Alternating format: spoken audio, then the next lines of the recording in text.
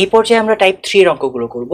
Type 3 এর অঙ্কগুলোতে মূলত আমরা যে জিনিসটা দেখতে পাবো যে প্রথমে একটা নির্দিষ্ট কোণের কথা বলা হবে, দেন সেই নির্দিষ্ট বিন্দু থেকে আইদার সে হচ্ছে দালান বা যে বিল্ডিংটি থাকবে তার দিকে এগিয়ে আসবে বা পিছিয়ে যাবে, এবং খুব স্বভাবতই যদি কিনা একটু পিছিয়ে যায় বা এগিয়ে আসে সেই ক্ষেত্রে অ্যাঙ্গেলটির পরিবর্তন আসবে। এই ধরনের অঙ্কের ক্ষেত্রে মূল চ্যালেঞ্জটি হচ্ছে চিত্রটি বুঝতে পারা। আমরা যদি চিত্রটি বুঝতে পারি, পৃথক দুটি ত্রিভুজের সাপেক্ষে আমরা ত্রিকোণমিতিক অনুপাত দুটি নিব, এবং আমরা যদি কিনা দুইটি ভিন্ন ভিন্ন সমীকরণ সাজাতে পারি, সেখান থেকে আমাদের কাঙ্ক্ষিত যে অজানা রাশির যে মানটি সেটি আমরা বের করব। তো আমরা একটা উদাহরণ দেখি, তাহলে হয়তো আমাদের ব্যাপারটা আরো ক্লিয়ার হবে। তো প্রশ্নটি হচ্ছে, ভূতলস্থ কোন স্থান থেকে একটি ছাদের একটি বিন্দুর উন্নতি কোণ 60 ডিগ্রি। তার মানে যদি কিনা আমরা ইমাজিন করি নেই যে একটা ছাদ, এবং ছাদেরই যে একদম শীর্ষ যে বিন্দুটি, সেই বিন্দু থেকে ভূতলস্থ অন্য কোন একটি বিন্দুর যে উন্নতি কোণ সেটি হচ্ছে 60 ডিগ্রি। এবং আমরা অলরেডি হচ্ছে গতদিন আলোচনা করেছি যে যদি কিনা 60 ডিগ্রি হয় সেক্ষেত্রে হচ্ছে ভূমিটি ছোট হবে লম্বের তুলনায়। ঠিক আছে, তো আমরা যদি কিনা একটু অ্যাকুরেট করে আঁকার চেষ্টা করি, সেক্ষেত্রে একটু আমরা ভূমিটির দৈর্ঘ্য কমিয়ে দিই।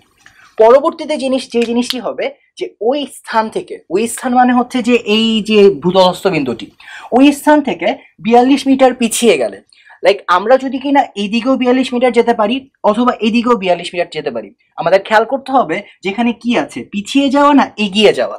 লাইক আমাদের যেহেতু কিনা বলেছে পিছিয়ে যাওয়া, তার মানে অবশ্যই এই যে ছাদ বা দেওয়াল তার সাপেক্ষে আমরা আরো পিছনে ব্যাকওয়ার্ড যাব।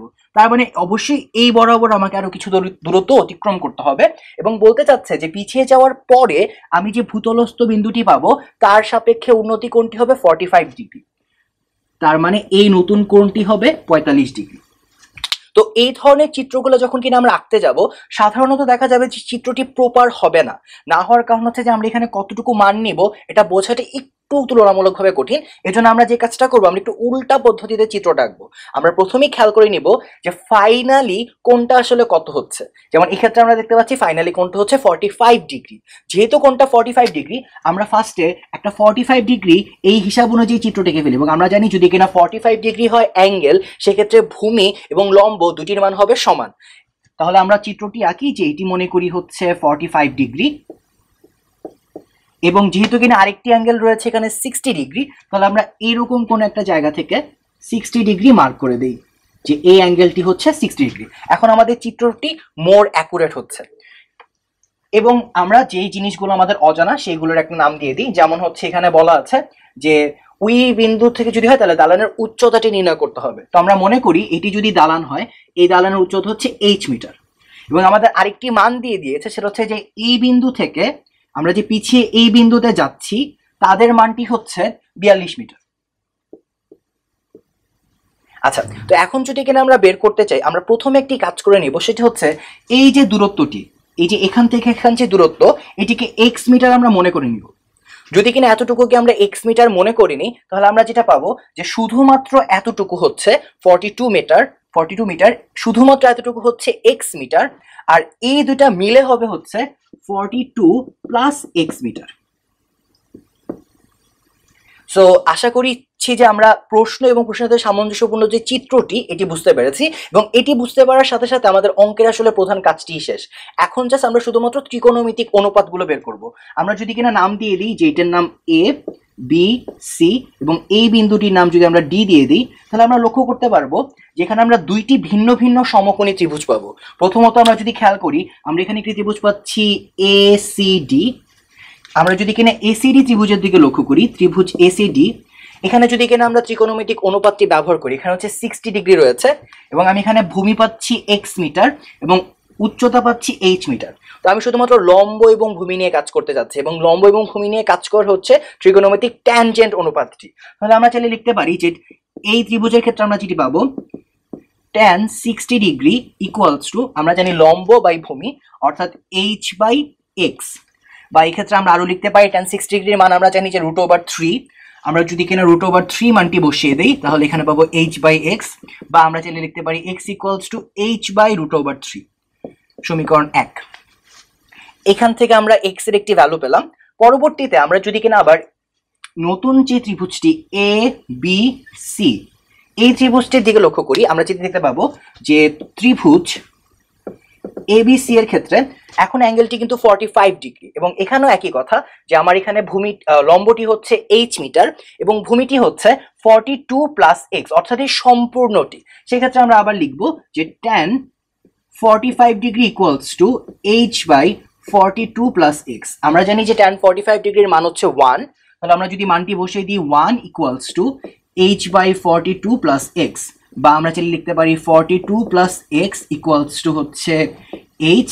আমরা অলরেডি এই 1 নং সমীকরণ থেকে x এর মানটি বসিয়ে দিতে পারি, তাহলে আমরা লিখতে পারি যে 42 plus h/√/3 equals to h, বা আমরা লিখতে পারি হচ্ছে 42√/3 plus h equals to √3h, বা হচ্ছে আমরা আরো লিখতে পারি h minus √3h minus h equals to 42√/3।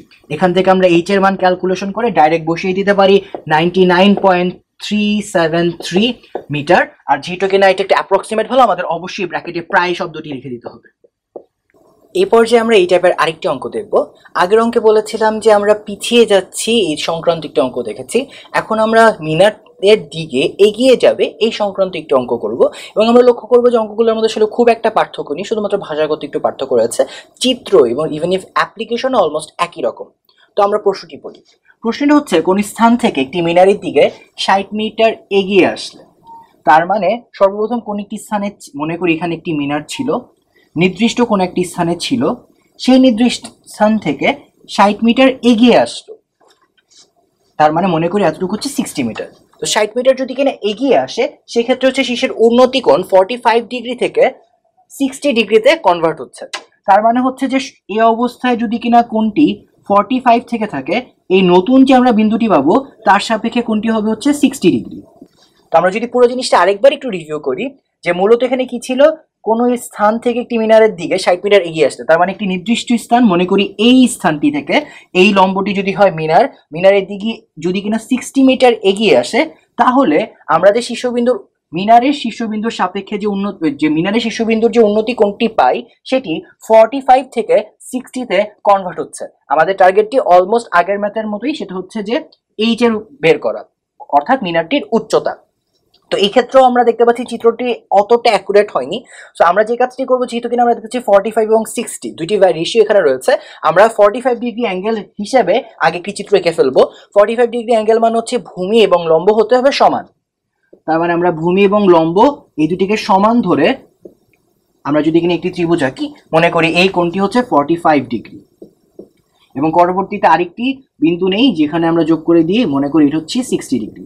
আমরা নামকরণ করি, মনে করি এটা হচ্ছে এ বি সি এবং এটি হচ্ছে ডি, এবং এই বিডি যে দূরত্বটি সেটি হচ্ছে 60 মিটার, এবং এসি হচ্ছে এইচ মিটার, এবং আমরা যে ডিসিটি আজকে মানে এখানে কোনো নামকরণ দেওয়া হয়নি, কিন্তু আমরা আগের ম্যাথে দেখেছিলাম যে আমরা ডিসির কি নাম ভ্যালু দিয়ে দিই, সেটা হচ্ছে এক্স মিটার।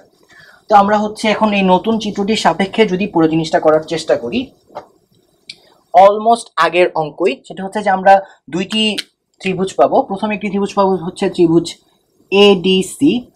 তো আমরা যদি কিনা ত্রিভুজ এডিসি এর ক্ষেত্রে লক্ষ্য করি, আমরা দেখতে পাবো হচ্ছে এই যেহেতু অ্যাঙ্গেলটি রয়েছে 60 ডিগ্রি, আমরা ভূমি এবং লম্ব এই দুটি জিনিস নিয়ে কাজ করছি। আমরা জানি ভূমি এবং লম্ব নিয়ে হচ্ছে ট্যানজেন্ট কাজ করে, তাহলে আমরা লিখতে পারি হচ্ছে tan 60 degree equals to h/x। আমরা জানি যে tan থিটা ইকুয়ালস টু লম্ব বাই ভূমি। তারপর আমরা জানি tan 60 এর মান হচ্ছে √3 h/x, বা আমরা লিখতে পারি হচ্ছে x ইকুয়ালস টু h/√3। এটি মনে করি 1 নং।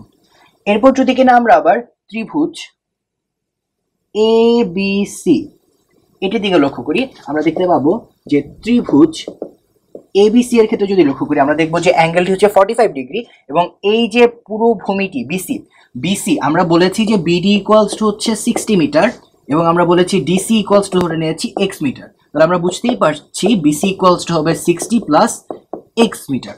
তাহলে আমরা পুরো ভ্যালুটি যদি কিনা পেয়ে যাই, সেক্ষেত্রে আমরা যদি এখন এবিসির সাপেক্ষে ত্রিকোণমিতিক অনুপাত বের করতে চাই, আমরা দেখতে পাবো এখানে উচ্চতা হচ্ছে h এবং ভূমিটি হচ্ছে 60 প্লাস এক্স মিটার। তাহলে আমরা লিখতে পারি tan 45 degree equals to h by 60 plus x.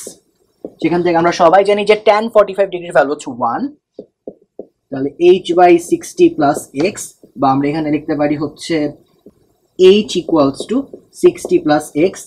আমরা x এর ভ্যালুটি বসিয়ে দিই, আমরা এখানে দেখেছিলাম x ইকুয়ালস টু হচ্ছে h বাই রুট ওভার 3, তাহলে আমরা লিখি h equals to 60 plus h by root over 3, তাহলে ক্যালকুলেশন করে আসে হচ্ছে root over 3, 60 root over 3 plus h, বা এই জায়গায় আমরা লিখতে পারি রুট ওভার 3h, এখানে 60 রুট ওভার 3 প্লাস h। আমরা যদি কিনা h এর ভ্যালু ক্যালকুলেশন করি, আমরা ক্যালকুলেশন করে পাবো হচ্ছে 141.961 মিটার, এবং এটা যদি অ্যাপ্রক্সিমেট ভ্যালু অবশ্যই প্রায় লিখে দিতে হবে। তো এরই সাথে হচ্ছে মূলত এই টাইপের অঙ্কগুলো থাকবে। এই টাইপের অঙ্ক সবগুলোই একই রকম। আমার দুটি চিত্র আঁকতে হবে, দুটি চিত্র সাপেক্ষে আমি দুটি ভিন্ন ত্রিকোণমিতিক অনুপাত পাবো, এবং আমি একটি অনুপাতের মাধ্যমে আরেকটি অনুপাতের যদি প্রতিস্থাপন করি, আমরা মূলত দেখতে পাচ্ছি এখানে কি একটি অনুপাতের ভ্যালু পাচ্ছি, এক্স এর ভ্যালু পাচ্ছি, সেখান থেকে এই জায়গায় আমি এক্স এর ভ্যালুটি প্রতিস্থাপন করে আমরা এই ধরনের অঙ্ক হচ্ছে সরল রেখার, আমরা যে সরল সমীকরণগুলো করি দুই চলক বিশিষ্ট, সেখানে প্রতিস্থাপনের মাধ্যমে আমরা যে দুইটি চলকেরই ভ্যালুটি বের করার চেষ্টা করি। যেমন এখানে কোনো ম্যাথই এই ডিস্টেন্সটি বের করতে বলেনি, কিন্তু কখনো যদি কিনা কোনো ম্যাথে বের করতে বলে আমরা কিন্তু সেটিও করতে পারবো। আমরা এখানে যদি এইচ এর ভ্যালুটি পেয়ে যাই, সেক্ষেত্রে আবার 1 নং সমীকরণে বসিয়ে দিই, সেখান থেকে আমি চাইলে এক্সও কিন্তু বের করতে পারবো। তো এই সবগুলো অঙ্কই মোটামুটি একই রকম, ভাষাগত কিছু পরিবর্তন থাকবে।